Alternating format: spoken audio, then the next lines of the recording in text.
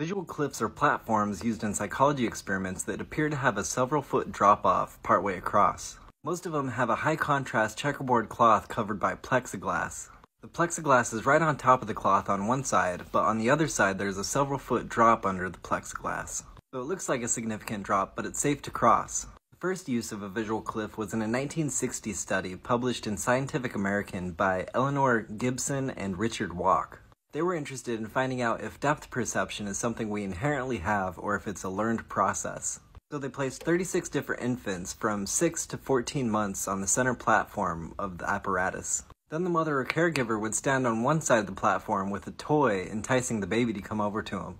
The assumption was if the baby was hesitant to cross that they could perceive the depth of the dropped floor and perceived it to be an actual fall. 9 of the babies refused to leave the center platform at all, but all 27 of the babies walked over to their mother when they were on the shallow end of the platform.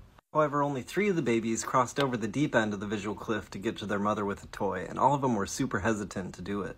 Many of them patted the glass with their hand but still refused to cross. Gibson and Walk interpreted their findings to mean that babies can perceive depth at least as soon as they're able to crawl. They hypothesized that babies' perception of depth and fear of heights is innate, but they weren't able to actually show that because by the time that they're able to crawl, they already have at least 6 months of life experience.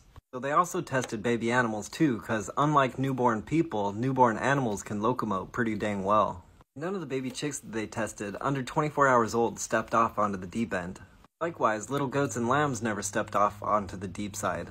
But the rats didn't seem to care at all and would step off onto the deep side without really any hesitation. Rats being nocturnal don't use sight so much for information. They find food by scent and use long stiff whiskers for tactile information. And by the time kittens could freely move about, they were also scared of the drop-off.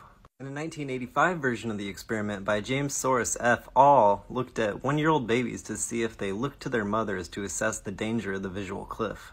And when the moms showed an expression of fear, none of the babies actually did cross.